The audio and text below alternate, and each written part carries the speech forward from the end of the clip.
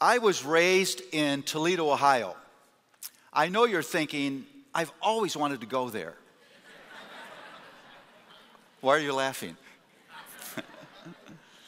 And my mom and dad were concerned about the schools in Toledo, and so they enrolled us in a private little Lutheran school. I remember my two main teachers, two German men, Rudolf Ranke and Karl Obst. And it was the tradition there at the school that every Christmas season they would have us recite Luke 2, the whole chapter, the Christmas story. And because my dad knew that we had memorized that, before we would open gifts at Christmas, he would have us recite Luke 2. And there's one particular vignette in that story that always captured my imagination as a little boy. It's that moment where the shepherds are out in the dark, in the cold, caring for, watching, guarding their sheep, and suddenly an angel appears. Imagine experiencing this. They're afraid. The angel tells them they don't need to be afraid because this angel actually has good news. It is that a Savior is going to be born in Bethlehem. And suddenly then there are with the one angel a multitude of angels, and they're praising God and singing glory to God in the highest and peace on whom his favor rests. Well, there's one single important, significant biblical word in that announcement that I want us to focus on this morning. I don't often preach from one word, but I'm going to do that this morning. It's the word glory. Glory defines who God is. Glory tells you who you are. Glory tells you what you hunger for and what you need. And glory tells you how that hunger will finally be satisfied. Let me read for you Luke 2. And in the same region there were shepherds out in the flock, keeping watch over their flock by night. And the angel of the Lord appeared to them, and the glory of the Lord shone around them, and they were filled with great fear. And the angel said to them, "Fear not, for behold, I bring you good news of great joy that will be for all the people. For unto you is born this day in the city of David a Savior, who is Christ the Lord. And this will be a sign for you. You will find a baby wrapped in swaddling clothes and lying in a manger." And suddenly there was with the angel a multitude of the heavenly host, praising God and saying, "Glory to God in the highest, and on earth peace among whom those with whom he is pleased." I am deeply persuaded that that word glory captures the essence, the importance, the significance, the hopefulness of the Christian story. Well, you say, Paul, please explain. Well, I want to take you on a bit of a journey. I don't know if you've noticed this or not, but we human beings are hardwired for glory. We love glorious things. That's why you like that 7-layer chocolate mousse cake. At least I do. That's why you love that triple overtime NBA game. That's why you like that beautiful piece of music, or the drama of a well-written, well-performed movie, or the beauty of a glorious painting, or the delicacy of a human kiss. We love glorious things. And God has placed us in a world that's a glory display. You wake up every morning to glorious things. The rising of the sun is a beautiful, glorious thing. The inexhaustible wings of a hummingbird. The whistle of the wind through the leaves. The individuality of a single snowflake. The lumbering gait of an elephant. The sunset with its gorgeous colors washing across the waves of an ocean. The grandeur of a redwood tree. We're surrounded by glorious things. We live in this glory display called earth. And God has given us glory gates, our eyes and our ears and our nose and our ability to touch and our emotions and our brain and our heart, so we can take in these glories. And I don't know whether you have thought about this or not, but every day in some way you search, you hunt for, you look for some kind of glory that would satisfy the glory longing in your heart. Something that would bring you joy, something that would bring you happiness, something that would bring you hope, something that would make you content, something that would finally give you peace. That word that is mentioned in that announcement of the angels, peace. We're hardwired for glory. You know, animals aren't like this. The penguins don't score one another as they dive off the ice into the water. The rhino doesn't say to the zebra, dude, where'd you get that amazing striped coat? It is awesome. But we do those things because we're hardwired for glory. We love glorious things. We're oriented to glory, and we're always hungry for some kind of glorious thing to satisfy this craving, this longing that's in the heart of every human being. If you're alive, that longing is inside of you. Well, here's a second step in our journey. It means that your life is a glory war. Your life is one big glory war. You say, Paul, we're here to celebrate Christmas. What are you talking about war? Well, listen to what I'm about to say. There are only two types of glory that exist. There's God glory, the ultimate, incalculable glory of God, and there's sign glory, S-I-G-N glory. You see, every created thing, every beautiful vista of creation is meant to be a finger pointing us to the glory of God. Every created thing is a sign pointing you to the one glory that will finally satisfy your heart. And so as you're looking at that single petal from a blossom, and it's not just pink, but there's 70 shades of pink coursing across that's meant to be a finger pointing you to the glory of the one who made it. That sunset is meant to be a finger pointing you to the glory of God. Now here's what this means. Created things have no ability whatsoever to satisfy your heart. They're not intended to do that. Creation is meant to point you to the place where your heart will be satisfied. Listen, your marriage will never satisfy your heart. Your children will never satisfy your heart. Your job will never satisfy your heart. That new house or that new car will never satisfy your heart. That ultimate once-in-a-lifetime vacation will never satisfy your heart. Men, that 48-ounce cowboy ribeye steak will never satisfy your heart. It'll just make you sick. Don't finish that thing. You're crazy.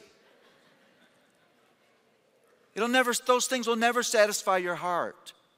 And yet, you and I are always asking creation to do what it was never intended to do. We ask our job to satisfy our hearts. We ask our friends to satisfy our hearts. We ask our marriage to satisfy our hearts. It won't happen. I had a dear wife in counseling say these words to me. They didn't seem too bad at first, but when you think about them, they change. She said, all I ever wanted was a husband who would make me happy. I thought, that man's cooked. Because no imperfect human being has the ability to produce in you lasting, sturdy contentment and joy. Listen, asking your husband to be the true source of your deepest happiness is turning your husband into your own personal Messiah. It won't work. And we're constantly looking to creation to do what creation was never intended to do. Creation will never be your Savior. It won't. What that leaves you is discouraged and frustrated and angry and fearful and depressed. And some of you are suffering that right now because you're looking to creation to do what it was never meant to do, and it's come up short for you again and again, and you're discouraged. Sometimes you feel like giving up. Well, a couple illustrations.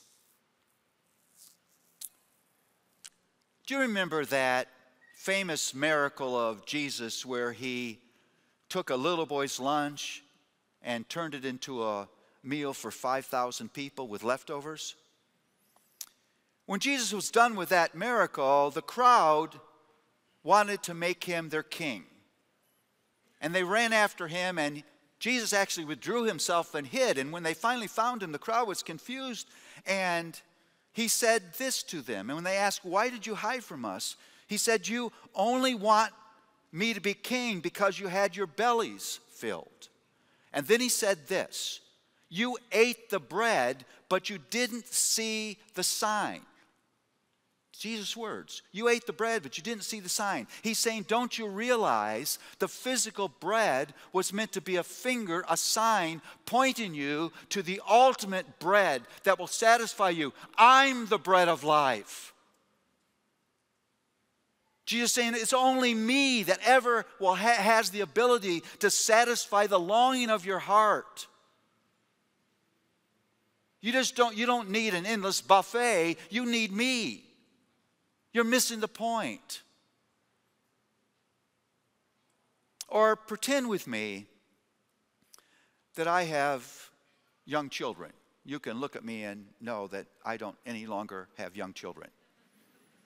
Why are you laughing? It's so hurtful. And pretend that in January of a certain year, I announced to my children that we're going to go to Disney World.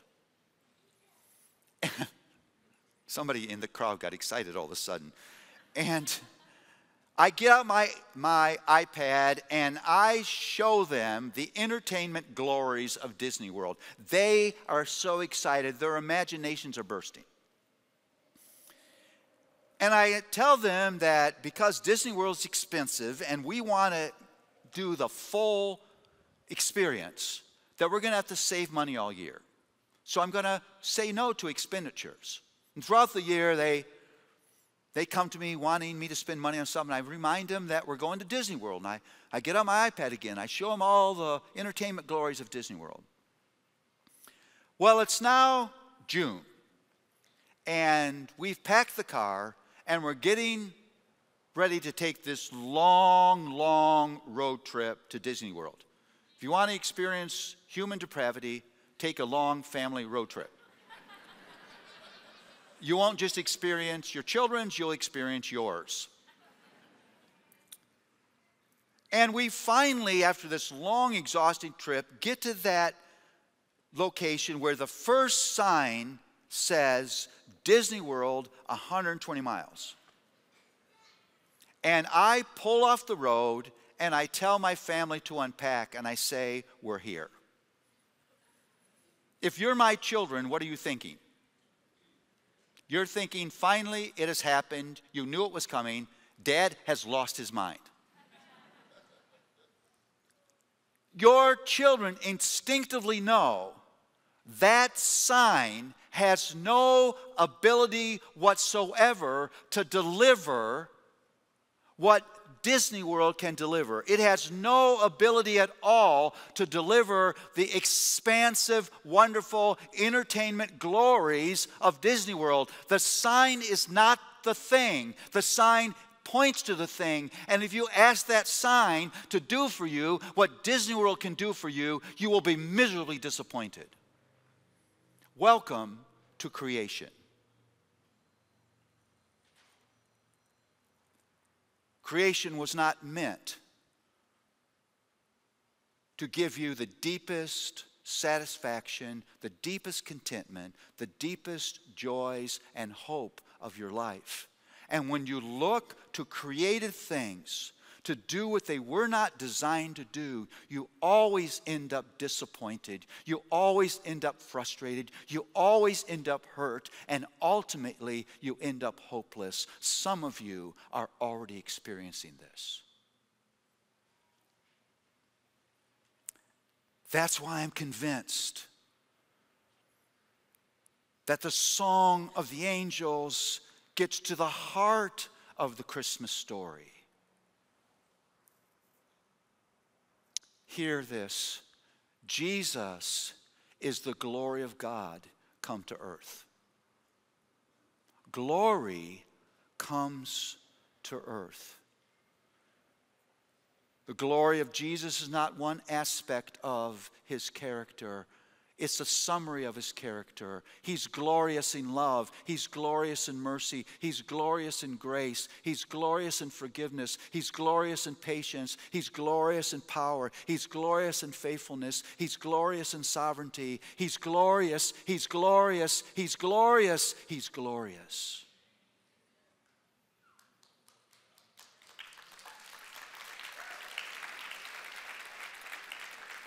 And this is the shocking reality of the Christmas story, that this glorious one, this one who shines with inestimable glory, was willing to subject himself to the harsh realities of life in this broken world.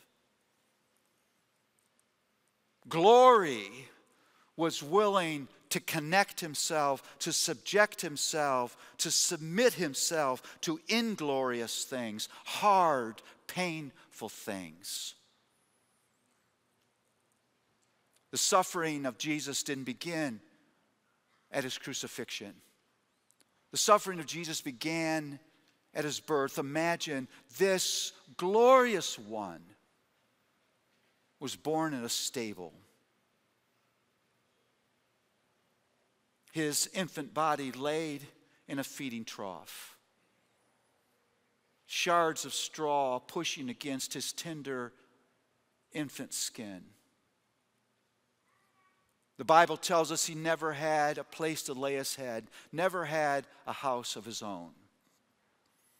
Mocked, despised, rejected literally every day of his life. Condemned in an unjust, fixed trial. Tortured in ways that are beyond inhumane. Hung on a cross to be crucified on a hill of death outside of the city with a couple criminals. Placed in a borrowed tomb.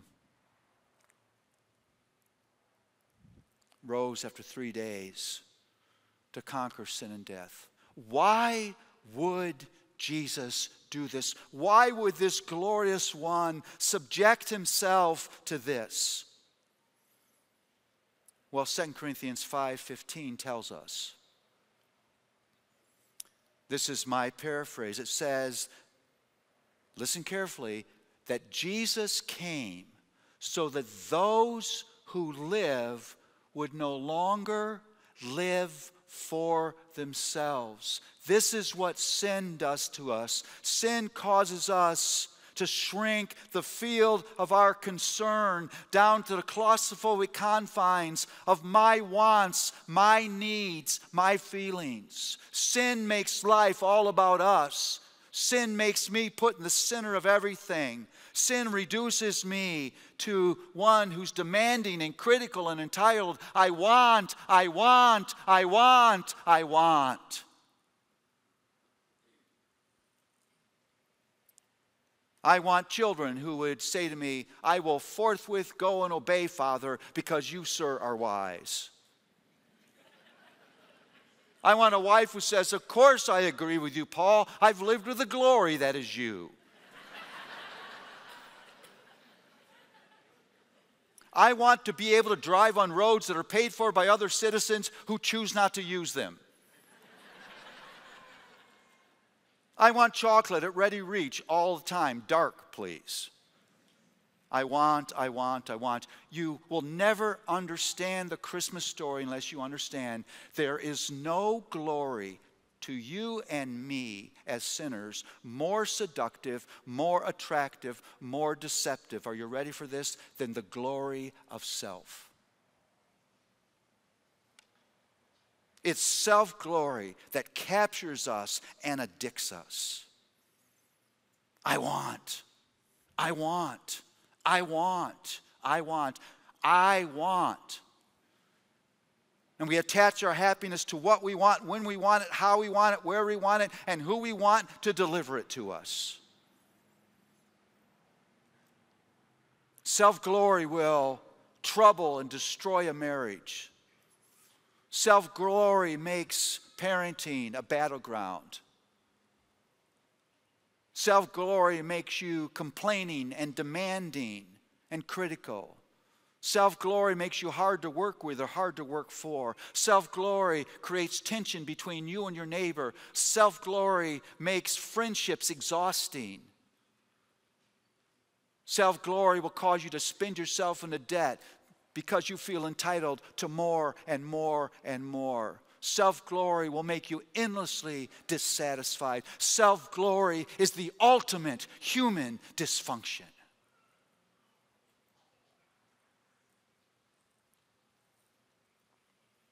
You can trace almost all of the sad, broken trouble of the human culture to self-glory.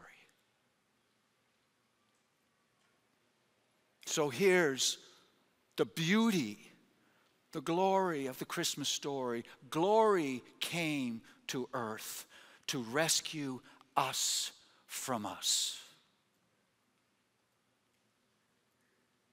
To finally liberate us from our addiction to ourselves.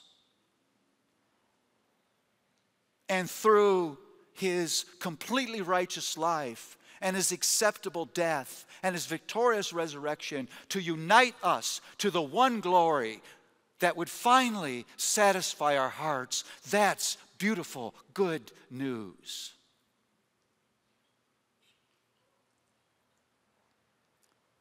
Jesus had to be willing to leave the splendor of eternity, to subject himself to things that we would not want in our lives, so that we would finally be liberated and finally be connected to the one who alone has the ability to satisfy our hearts. So we would finally quit asking creation to do what it has no ability to do.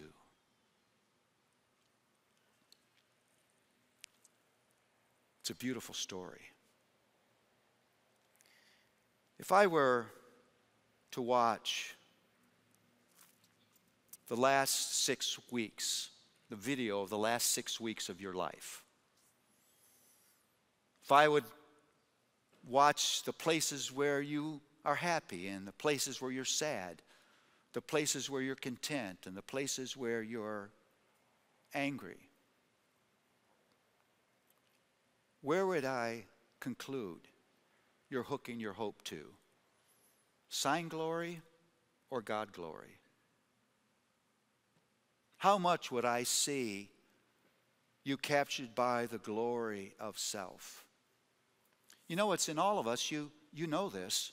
That's why you get mad in traffic. Can you relate to that? You're sitting in your car thinking, don't they know I have somewhere to go? Well, they don't. It's why you don't like it when somebody disagrees with you. You can feel your ears get warm and your chest tighten. It's like you think it's a capital crime when somebody eats the last cookie, the one you had your name on it. Or you know that moment when your husband or wife has asked you to go to the grocery store to get just something simple, a jar of salsa. That's a thing that you need for dinner. And so you stop on the way home from work at the grocery store. You're hoping it will be empty. And you grab your jar of salsa. All the self-checkout aisles are broken down. And there's only one checkout aisle that's left. And it's empty. There's a lady waiting to wait on you. The belt is empty. And you run toward that checkout aisle with your jar of salsa and your heart full of hope. And a woman goes in front of you with a cart with 150 items. You already love that woman. And she starts slowly pulling items out of the cart as if she's surprised they're there. You can feel the rage building inside of you. She finally gets all of the items on the belt, and then she pulls out 100 coupons and starts attaching them to items. By then, you're almost a psycho killer. And then when she's finally got all the coupons taken care of, and it's time to pay, she's acting like she's surprised that she has to pay. And she announces that she's going to pay with a check. Who buys groceries with a check anymore? And she pulls out a purse the size of a camping tent for a family of 6 and opens it up and starts looking for a checkbook. Her top half of her body disappears, it's so big. She starts pulling things out of her purse. She's not pulling out makeup. She's pulling out children and small dogs. By then, you want to share something with that woman, but it wouldn't be Jesus. Now, you know why you're laughing? Because you get it. Because you've been there. It's the beauty of this story we're now thinking about, that Jesus came to liberate us from our insane addiction to us and introduce us to the ultimate joys of living for something bigger than us, the ultimate joys of living for a glory greater than ours, the satisfying glory that will capture our hearts, and we can finally know true, inner, sturdy, lasting peace that nothing can take away.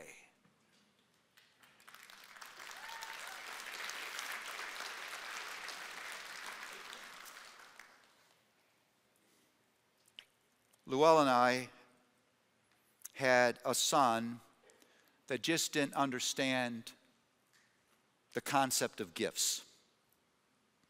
It happened Christmas after Christmas, birthday after birthday. We would buy him something that we thought he would enjoy, some kind of toy. He'd tear open the box, discard the gift, and play with the box. It made me insane. So one Christmas, I decided to go on the quintessential quest for the ultimate gift. One that I knew that he couldn't resist, that he would actually play with. And we found this big truck that it was just the kind of thing he enjoyed at that time. And I just knew he would love this. And so that moment came at Christmas when he had that gift in front of him. I was so excited. And he tore it open and he got it out and he actually began to play with it. I had such feelings of victory. I went into the kitchen to get something to drink. Had a conversation with one of my other members of my family, and I came out and he was sitting in the box.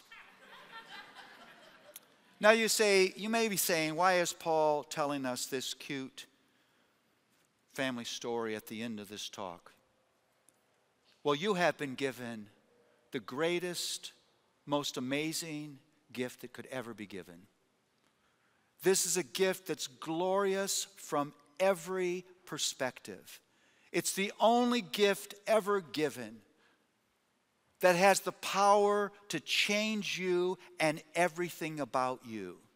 It's the one gift that keeps giving and giving and giving. It's inexhaustible. It's a gift that every human being needs, whether they realize it or not.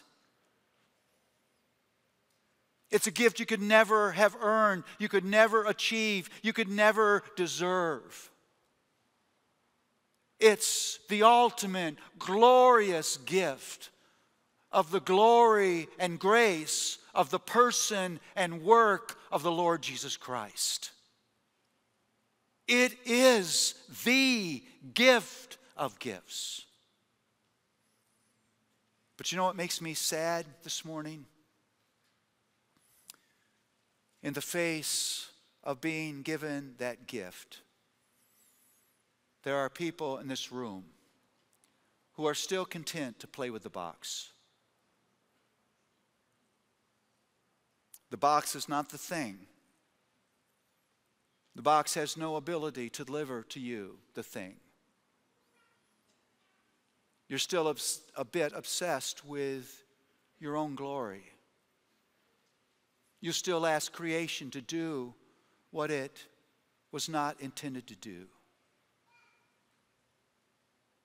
When God looked down on you and me and said, I don't want my children to live in this dysfunction.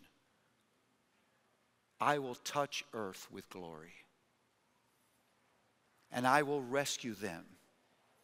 And I will unite them to myself, so they may know peace forever and ever and ever. What a beautiful story.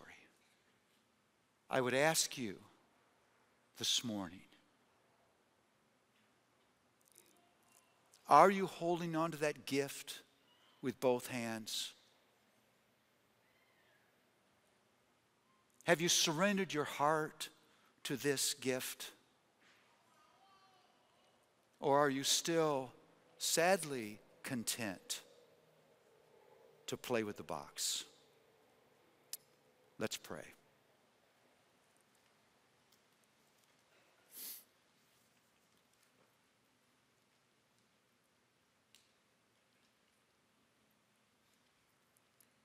Lord, I know for myself I often get it wrong. I often look to some created thing to do for me what it was never meant to do. And I get hurt and discouraged and frustrated and angry. And I would confess that this morning, and I would ask for your forgiveness and your help. I would pray the same for my brothers and sisters. May we not attach our identity, our meaning and purpose, our hope, our security into things that cannot deliver. May we find our hope in you. May we confess our self-glory and cry out to you for the freedom, the liberation that only you can give. Thank you for the ultimate gift of gifts. We pray these things for the sake of everyone that's hearing these words, and ultimately for your glory, O Savior, O King, Jesus. Amen. God bless.